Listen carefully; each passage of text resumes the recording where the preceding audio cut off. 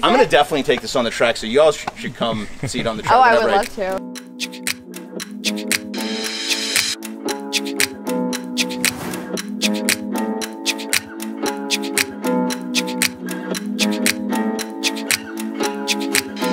Hey guys, Kim here with Like Tesla. So behind me is not just any Model 3, it is the second performance Model 3 here in the state of Georgia. So today we're gonna take it for a spin, compare it to our Model 3. Yeah. I've driven, Ferrari and a Lambo and a GTR. You're gonna have so much fun. How did it compare then to the other cars? It's in a totally different class because it handles like a 911, but it's as fast as Get Out. Like they clocked it at like 3.3, I think. 1, 2, 3. What? Oh man. I've actually had that problem with this car. It's the biggest problem with the car is it is so fast that you want to drive it fast, and you take a couple people around a few times and you're just nauseous because it's like you've been on a roller coaster. We debated between our silver and red, and he wanted to like change it last minute, but then we kind of like had fallen in love with that. I really am a fan of the silver. I'm a big fan of the white also. I'm getting a white. This is what I'm getting. You should absolutely. This is ceramic. This is not plastic. So it is cool. You can tell, like, it's actually nicer than what I expected when I saw the picture. I was like, oh, I don't know if I'm gonna like white being there, but it actually is pretty nice. Were you upset about not having Alcantara? Yeah, I have it on the X, the black Alcantara. Yeah. I think it would look better if it did have all black on the headliner, all black Alcantara, but it's fine. There goes Apollo 3. Don't get jealous, Apollo. What did you name, what is the name of this beauty? Flash. Oh. So one of the things we were talking about on the way here was if it actually says like ludicrous mode. It's always in performance mode. Oh. So you've always got the power available. Yeah, okay, so that's kind of cool. Here we go. Right here. Yeah, just punch it. Oh my gosh. Oh my gosh. Wow. That is like unlike anything I've experienced. Yeah. I feel like it's like Silicon Valley where they have like their mouth flying backwards on them. Officer, hi. Is there anything I can do to make this all go away? That is nuts. Wow, it feels like a roller coaster. It really is that just like boom. It's funny because before Tesla, I was not really a car person, but this car has changed me. Like I hadn't really experienced how fun a good fast car could be. Woo! Sorry. You like have to scream. I can't help it. It's like a huge difference between this and what we have. It handles completely different. Well, Apollo 3 is like old news now. Like maybe we should think about trading. And there's some cops right here. Yeah, probably not the best place. Alright, we're not doing anything. Just going for a little drive. The red car. I know, the red car with the red brake calipers, you're already asking for it.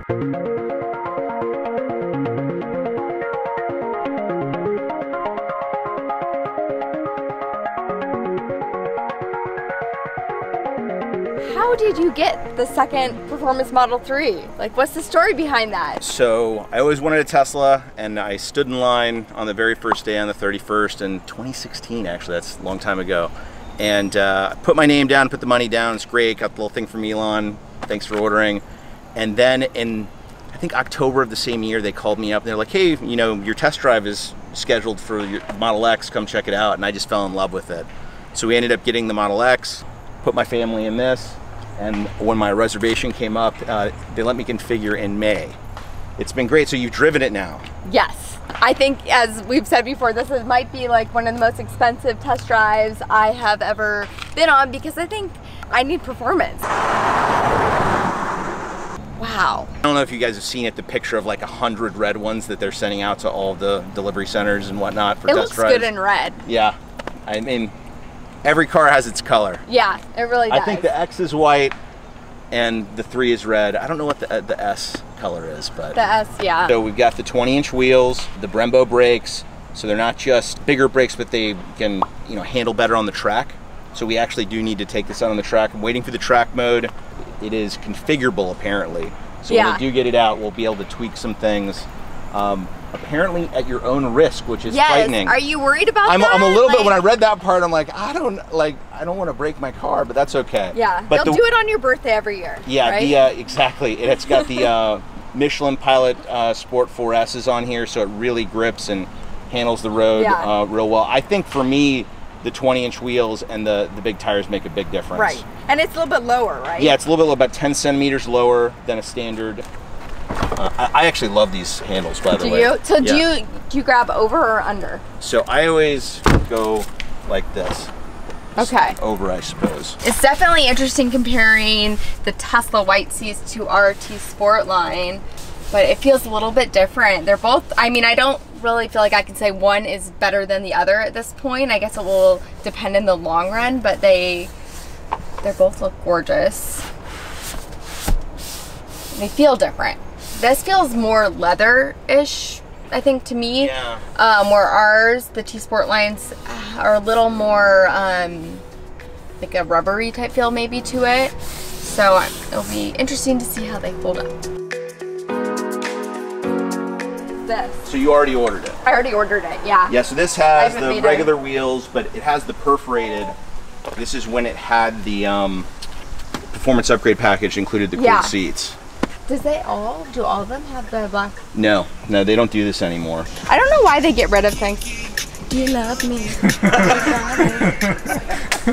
Sorry.